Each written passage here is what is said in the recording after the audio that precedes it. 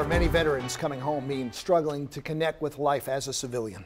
WMAR 2 News is proud to again partner with RBC Wealth Management as Maryland's voice for veterans. WMAR 2 News Eddie Kadam went behind the scenes of Vet TV to show us the heart behind the humor.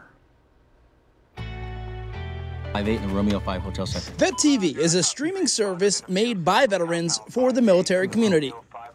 Because it's for the military, it is mostly dark, irreverent comedy about the military experience.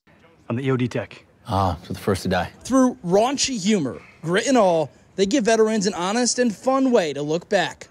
Leaving the service, there's a massive feeling of isolation and loneliness, a lack of people who understand them.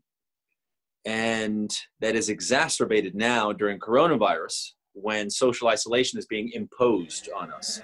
Donnie O'Malley is a retired Marine captain and wounded warrior. He drew on his experience to create Vet TV and his nonprofit Irreverent Warriors. And he's like, hey, we got some paperwork. Some of the skits are as simple and raw as him walking with veterans and letting them share their stories. Throughout the military experience, we all deal with enough things that suck that we have to use comedy to get through it.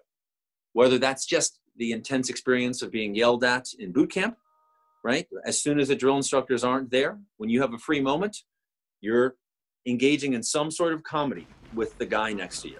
To put the scope of how PTSD and depression affect veterans, look at the suicide rate. 22 veterans a day kill themselves. That comedy in the face of tragedy is like this release. It's a coping mechanism. Well, that same mentality of using comedy to cope with tragedy follows us all the way through combat when we're watching our friends get shot and blown up. In that moment, it's miserable, but very shortly after, we're making jokes about it, and that's a coping mechanism. It's good.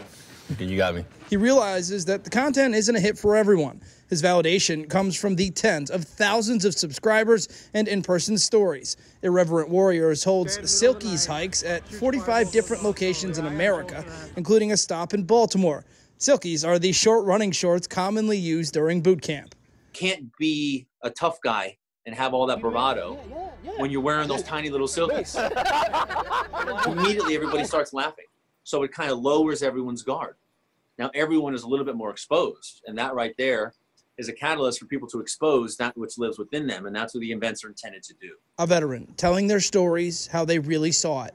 Because military recruiting paints an image of a military service member that many of us feel is not accurate. And so the best way to have this image of those who choose to serve this country is to go talk to them and listen. Thank you for helping him.